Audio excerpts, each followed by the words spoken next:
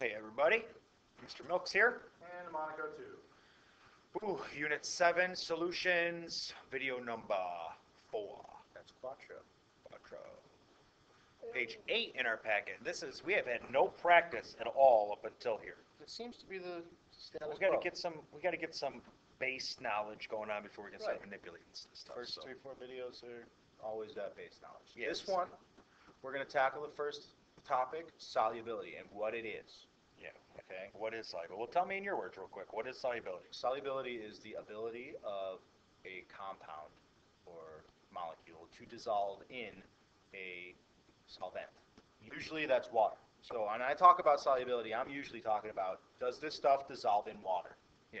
Well, I mean, let's be honest. Water is what we call the universal solvent. Right. It dissolves the most stuff. It makes its own rules when it comes to solubility. Right. Well, because it's polar, but it is covalent.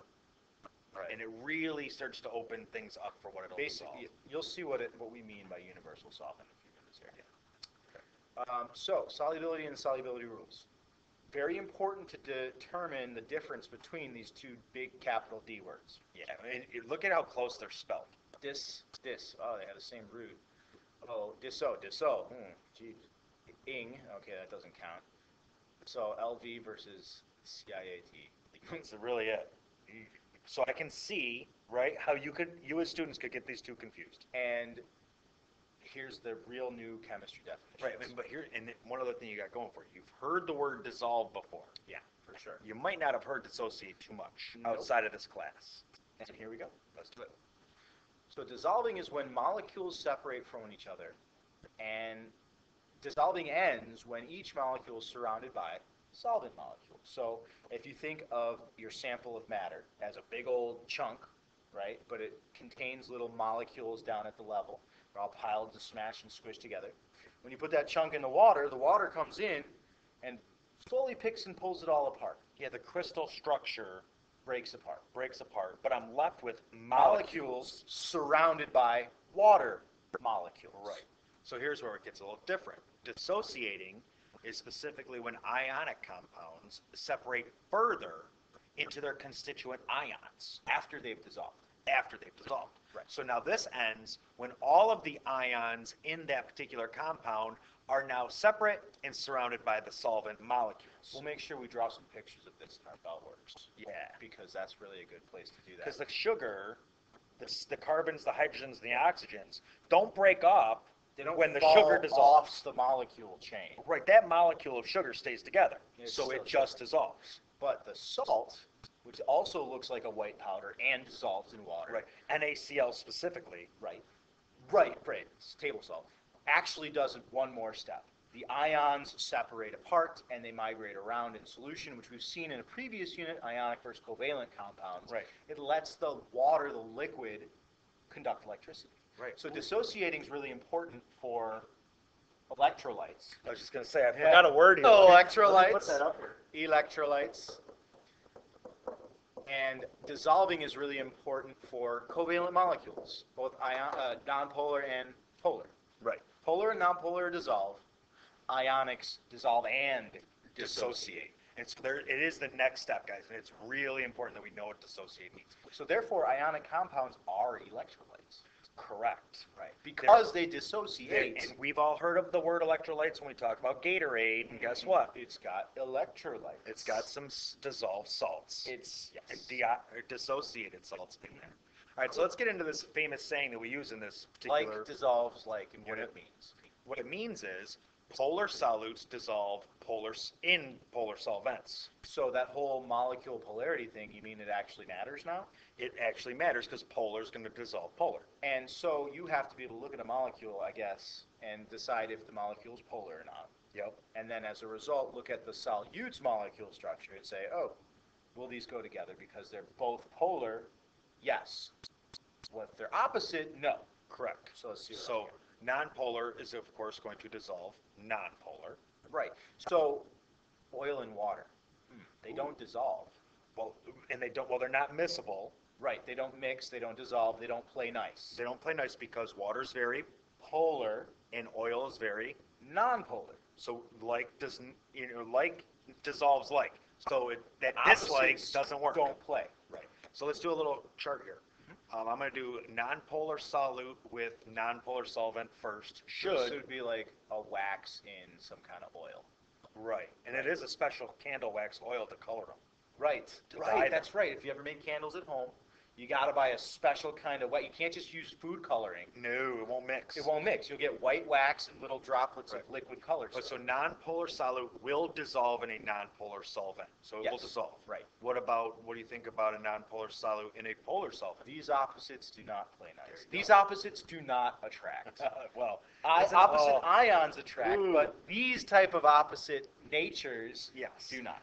Right. Okay. So now the polar solute, the most important one on the planet, is water, H2O, yeah, mixed with a non-polar solvent. No, I got that backwards. Polar solute would be something like, polar solute. Well, something that's ionic would be pretty polar.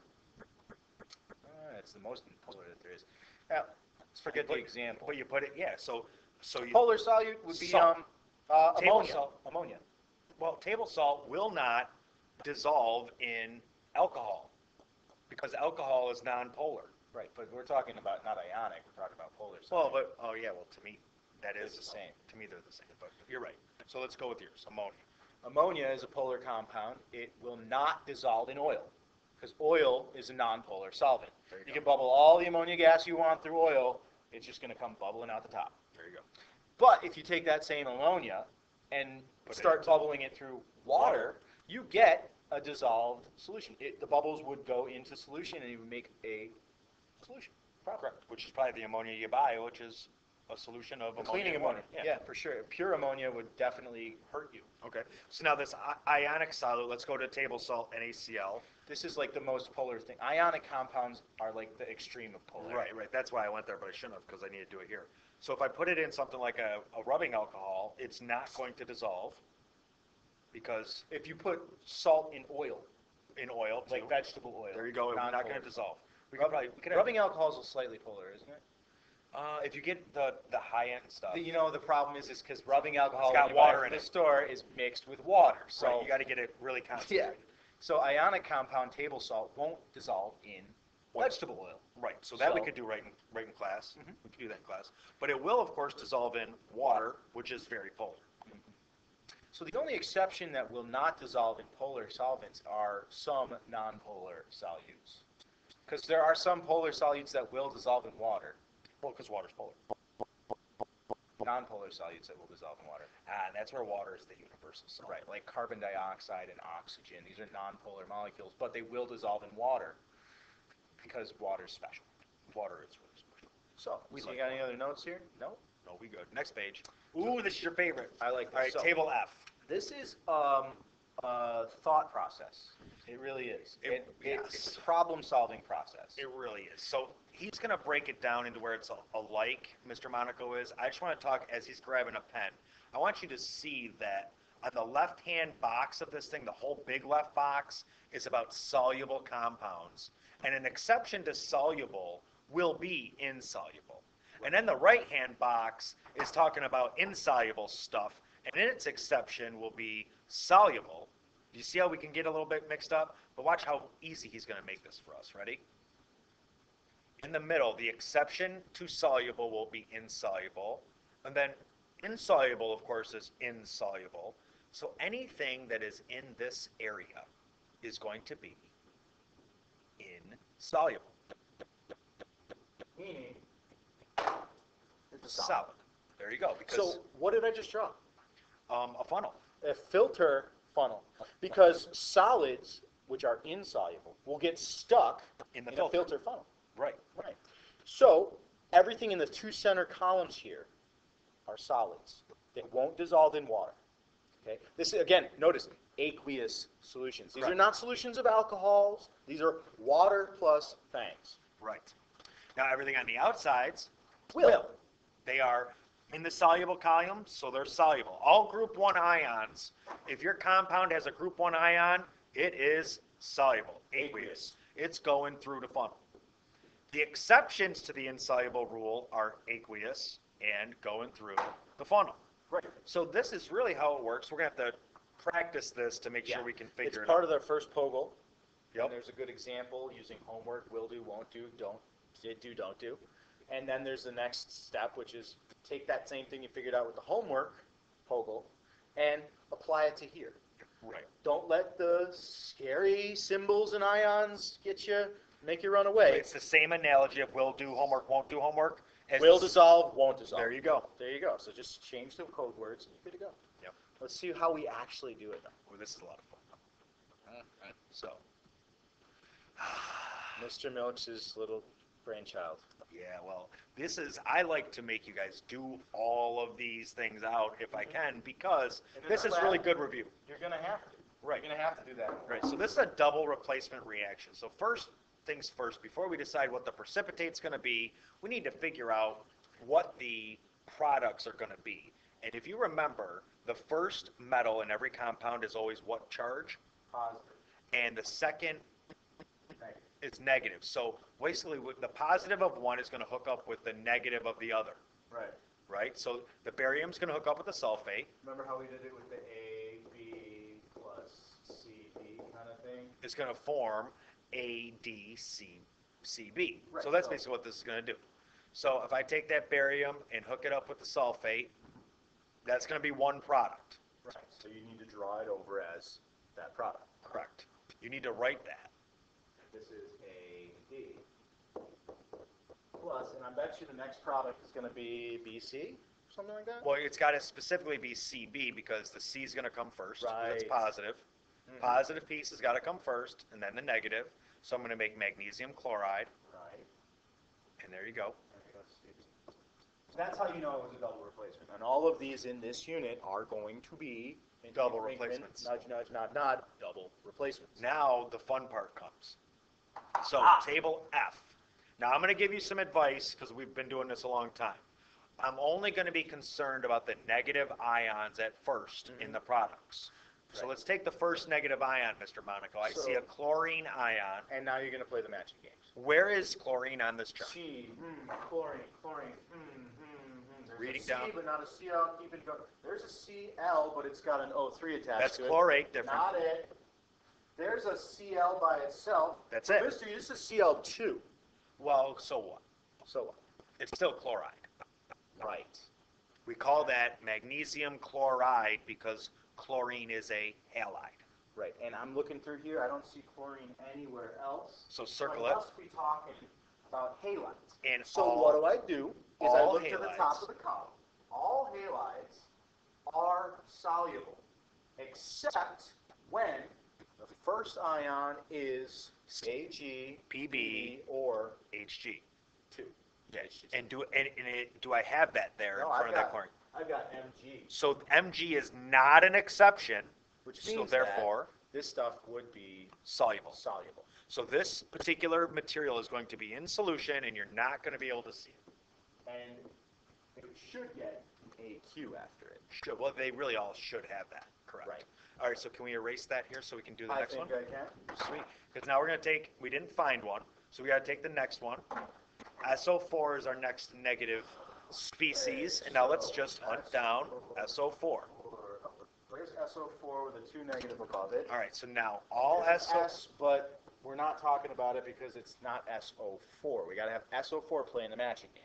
Okay, So we're talking about a sulfate here. and look at the top column. All sulfates are soluble, except Unless the first element is calcium, beryllium, strontium.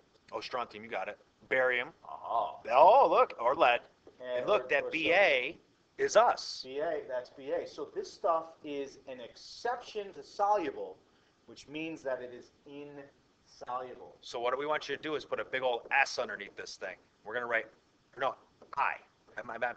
It's a solid. It's a solid. We call it insoluble. Right, We so- circle it sometimes. We put a box around it other times. Yep. You just got to Big old- identify right. which one's insoluble. And you can do that with an S in parentheses afterwards because that tells us it's a solid, meaning it's not soluble. Yep. Or you could circle it, write insoluble, heck, right on another line. The barium, BaSO4, is not Right. dissolved. Right, will precipitate. However you do it, you're going to have to identify the one that is insoluble. And this would be, in this case, the one that would be insoluble. And we use table F to predict it. And then in lab, you could go ahead and do it. Right. Or vice versa. Do it first and figure out which one it is. Because honestly, some of the reactions we're setting up for you in lab are not going to produce a precipitate. Right. And some will. And and some will produce two. And one or two is going to be a little tricky to see. Yeah. And you're going to maybe say, hey, I didn't see a precipitate. And then you're going to go and do this and say, But hey, I should have. Should have been one. Why didn't I? And then we can maybe play a little bit. Okay. So there's let's see what else you got. A run through table F. And now we just got to practice. And the lab is your practice on this one. Yeah, well, we got lots of practice in the Maybe 10. but some. Enough. I mean, there's 5 or so double replacement reactions. Expect at least one on a test. We're going to review naming, how to name some of these things will be in there, and whether or not it's soluble. So we'll be attacking its negative ion to see if it works. Bottom line of the day is, you got to know about using table F to predict if something is soluble or if it is not. True. And then you also need to not forget about what that word dissociate means. It's a big one. Those are probably the 2 biggest things of this video that could trip you up. Quick question. Are insoluble compounds, do they dissociate? No, because they are not soluble. Do they dissolve? They're insoluble, so no. Gotcha. Only things that can dissolve Will dissociate. That's why we dissolve most of the first. stuff on table F looked like they were ionic compounds. So those would probably, if they're soluble, they have also probably dissociated as well. Right. But they got to dissociate in order to make this double replacement reaction happen. We got to get down to the ionic level to make it work. Hey, that's true. There you go. So All right, we're thanks, done. everybody.